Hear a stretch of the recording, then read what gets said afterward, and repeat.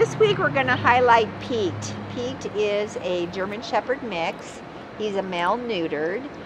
We estimate him to be about a little over 2 years old. He did come in as a stray to us, but Pete is pretty special. He was actually a blood donor for Columbus Small Animal Hospital.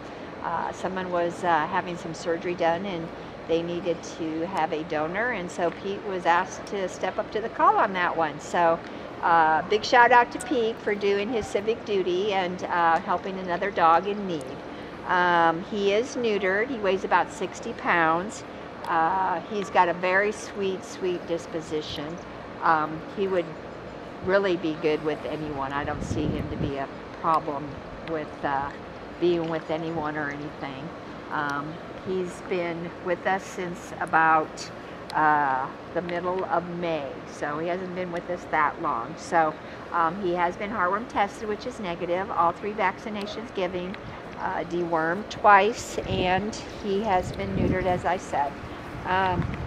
So if you're interested in Pete or have any questions about him, you can give us a call down here at Paws Adoption Center at 402-562-5683. His adoption fee would be $200, or you can get online and fill out an application from there.